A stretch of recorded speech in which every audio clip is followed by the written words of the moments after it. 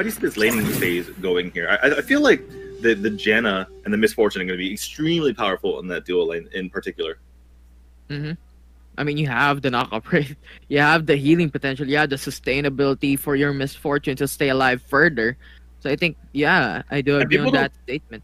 People don't realize that actually the Janna's shield, even though it's a pretty long cooldown in the early game, it actually does give extra damage to the to your ADC. So that's going to be pretty huge as far as just keeping away the opposing side. As far as our other matchups, we have the Aurelion Sol, obviously going against Orianna. And then over in the side lane is going to be Gragas going off against the Olaf. Or sorry, not the Olaf, the Camille. So pretty interesting matchups all around here.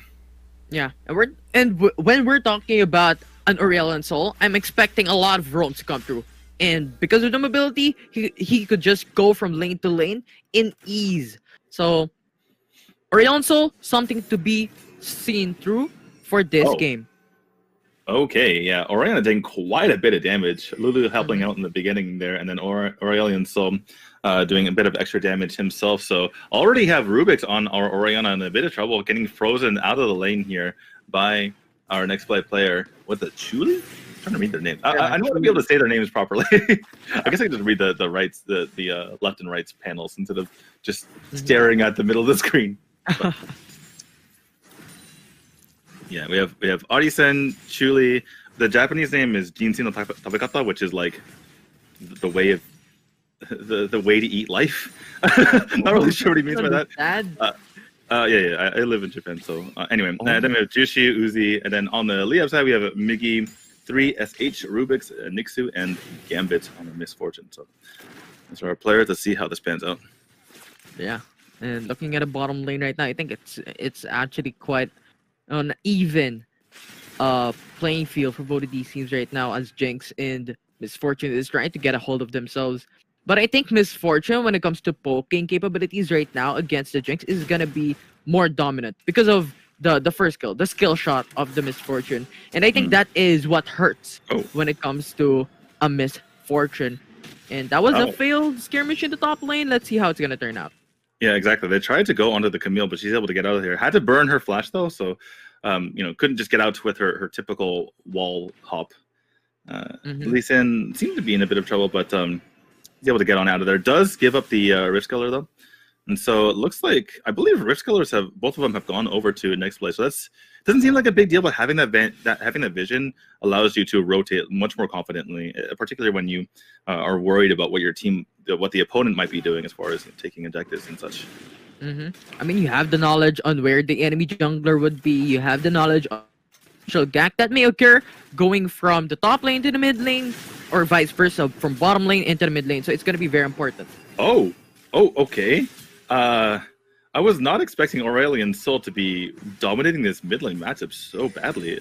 He's actually doing an incredible job here, and that means Orianna has to go back, and he's going to go ahead, instead of freezing the wave, going to go ahead and clear as quickly as possible so he can potentially go for a gank. Curious to see.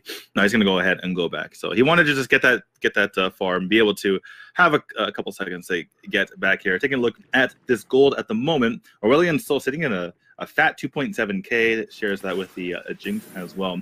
Highest member on the side here of LIYAB is that Misfortune at 2.6k, sharing that lead with our Gragas.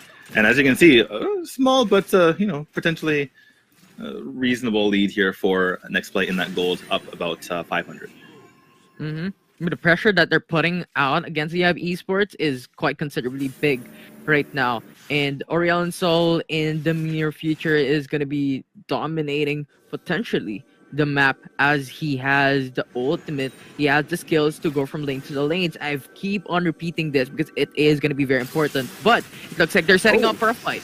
Ult comes out here from Camille. They're going to be jumping on this Orianna, and she is as good as dead. There's no real way to keep her alive. Camille does get halved in health here, and she's actually going to rotate over to the Dragon, allowing for the Gragas to push over in the top lane, but they're deeming this to be more important. In fact, Camille's going to go back to base, as they can see multiple members of the side of LIYAB already, or still in lane, excuse me. And taking this very cavalierly. Okay, so he does have the smite, so it's going to be going over to the side of NEXTPLAY as they able to secure the first dragon of the... Oh, that is a fat finger right there. That is a fat finger from our Janna. Pops her ult by accident. That's a bit unfortunate. Unfortunate it is. They're gonna get the Mountain Drake to the side of NXP. And yeah, it's just a matter of methodological play coming in from NEXPLAY Esports, right? They've taken the Orianna kill from the mid lane, and with Orianna out, there is no potential AoE coming in for the side of LIYAB Esports. Now, considering that Gragas is also on the top lane, so it's a matter of having that 5v3 situation once more. We've seen it through from the first series, like Omega Esports against 16-bit gaming, and we're seeing once again here for NXP versus LIYAB Esports. Yeah, I think the word you're looking for was methodical. So yeah, methodical gameplay coming out here from LIYAB, or from both sides, excuse me. But yeah, NEXPLAY doing an extremely good job of kind of navigating this game. That said, they're only up 1K gold, so I do like the fact that LIYAB is not panicking. They're only down 1K gold. They're down 1 dragon buff, but it's not the hugest deal. They're going to be perfectly all right. We do have a switch here out of NEXPLAY. Camille going into the bottom lane, and LIYAB immediately recognized, and they're going to go for a potential 3-for-1 gank here. But looks like Lee Sin is not going to commit. Realizes that Aurelion Sol was going to be on the way, but they're abusing their position. Oh, here comes the Lee Sin jumping onto the Aurelion Sol. He's going to have to try to get out of there. The ult comes out from both players, and he gets popped off. He gets knocked out of existence by the ult from Orianna. The ult comes out from Jinx as well, but unable to finish off those members. Lee Sin's going to be a little bit greedy and take Orianna's fruit, but they're going to be perfectly fine. Oh, never mind. Excuse me. They're not going to be fine. In comes the Camille as well as the Olaf. Lee Sin tries to re-engage onto the Camille, try to get at least 1 kill before he dies, but he's going to die nonetheless, as they're going to turn their targets over to the Riptail. Camille's still extremely low, and she's going to go ahead and back out of there as she realizes that Gragas could potentially just come in and kill. Ward comes out. Ult comes out from Gragas. Not really sure that was completely necessary. A little bit of panic play coming out here from the side of LIYAB. As I don't have a screen right now. Do you have a screen? Yeah. I don't have a screen. I don't have a screen as well. But Dave, we can talk about how the process of NEXPLAY is doing them very, very good. Sorry about that. I have a little bit of tech issue over here, so a little bit of screen problem. We're disconnecting and reconnecting back up right here. Yeah. As I was saying, it was like perfect. They were trying to go for those responses in the mid lane. It was super good. They were trying to get those kills. They have the Olaf to come through with the Camille, taking a lot of kills down. And on top of that, they've taken the turret as well. So it's basically gonna be a 5K gold league coming in for the side of NEXPLAY Esports. Yeah, very well played by them. They actually contributed 5 to that top lane. We're going to get a replay from about a couple minutes ago. Kind of crazy how that turned out as the ults came in. But you can see that the video map on our replay, the Olaf and the Camille not letting them getting away, actually using the leg sweep along with the flash there to pick that up. Lisa nearly gets the kill onto the Camille, and then they obviously set their sights onto the Rift Herald. I'm actually, producer Dave, did the Rift Herald get released to take out that top turret, or was that just taken normally? Okay. Okay, well, Dave doesn't remember, but that's perfectly fine. Regardless whether the Rift Herald was released or not, it's still about 4.5K gold lead here for the side of NEXPLAY. They have really been dominating this game thus far. Although the Infernal Drake is now open, this is going to be very important for any of these teams. This is going to produce percentage bonus damage for the one who takes it. So it's going to be the contest. It's going to be the take. But actually very interesting that LIYAB Esports just freely let it go for the side of NEXPLAY Esports, considering that Camille wasn't there as well. So yeah, interesting. Yeah, it looks like LIYAB are playing this very passively. Not sure if they could have contested that properly, but certainly something to keep in mind. But that all aside, it looks like Olaf is on the chase. Oh my goodness, that is 3 members dropping in a matter of seconds, and it looks like Orianna is going to drop as well. All right, it looks like giving up the dragon didn't matter in the end. That passive play actually hurt them because 4 members go down in quick succession. Olaf showing how powerful he can be. Oh, and there's Riptail. That answers our question. Riptail's going to go backwards into the turret. And yeah, it turns out not being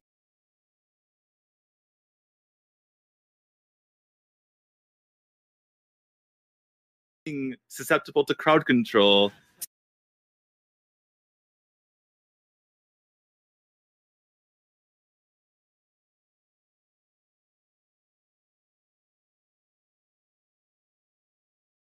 Unstoppable when it comes to that one, and Oh, it's goodness. just, you know what, Oh. he's dominating. He was like flashing all the way, going in for that double kill, going in for a lot of slows, and that is something to be scared about by LIYAB Esports.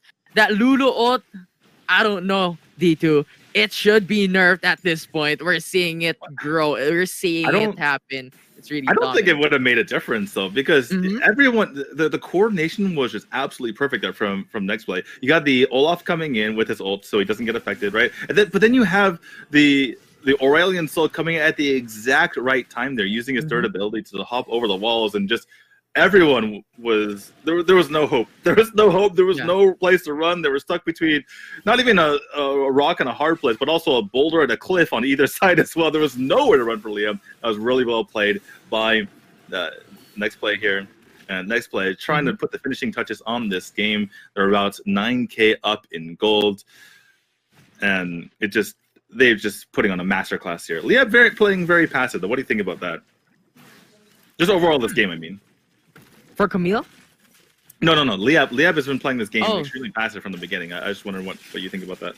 Yeah, I think they're respecting NXP, because if someone dies for the side of LIYAB, we don't know what could happen next, right? Because earlier into the matchup, for the mid lane, they got the Orianna. They went for the Dragon and they've taken it. And once more, when the Rift Herald came, they've taken a kill. They're going in for that objective. So once more, I think LIYAB Esports was thinking, you know what, we should not be killed by NXP so that we could potentially try and contest something that could happen next.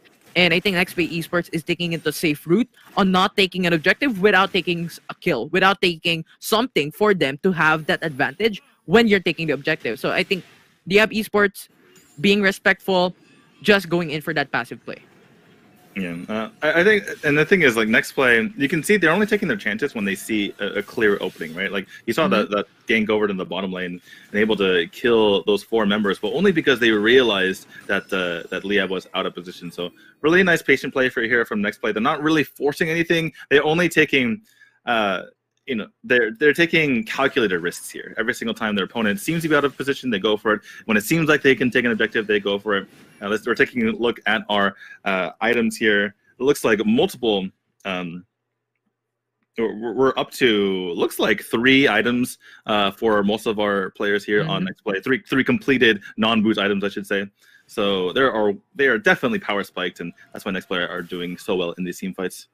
I mean, it's just a matter of weighing out the potential risks and potential benefits for your team, right? If you get a kill, what would happen next? If you get this objective, what would happen next? I think NEXPLAY Esports is just thinking about it in the same way LIYAB Esports is thinking about it as well. So it's just a matter of weighing it out. And at this point in time, LIYAB Esports has a lot of risks involved in this game. Yeah, for sure. Well, looks like a very easy Cloud Dragon going over to NEXTPLAY. That's 3 dragons to their name. I forget the timing, but I believe the next one is going to be the Elder Dragon, and if they do pick that up, they're going to be pretty far ahead.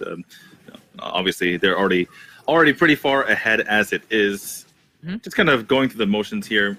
Obviously, I mean, they are up 10K gold, but they don't know that. I think if they knew the actual gold score, like the observers, like the God vision that we have, then I think that NEXTPLAY might go for potential 50 or try to bait out a skirmish around the Baron.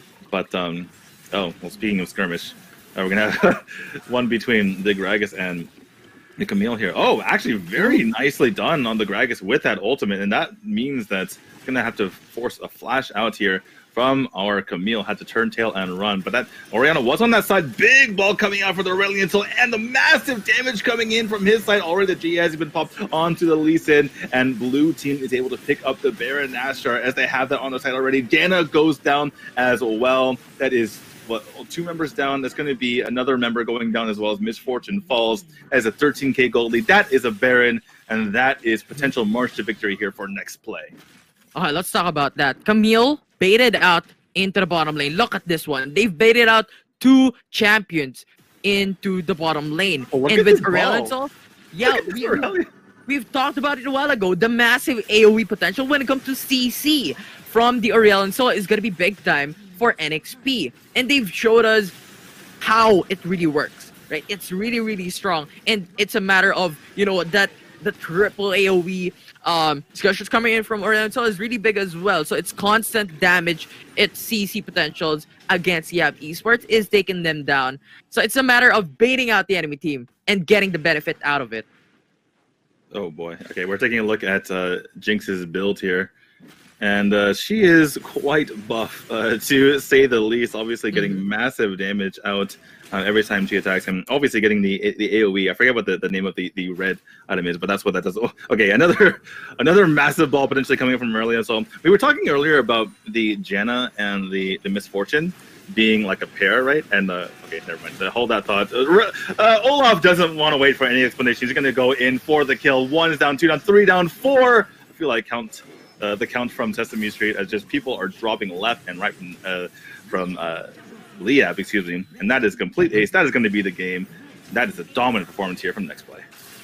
Yeah, it's a lot that happened from that game number 1, and I think once more we've seen how responses, how reacting to certain scenarios was really for the side of NXP on that game. It's undisputed matches, it's undisputed ganks from NXP.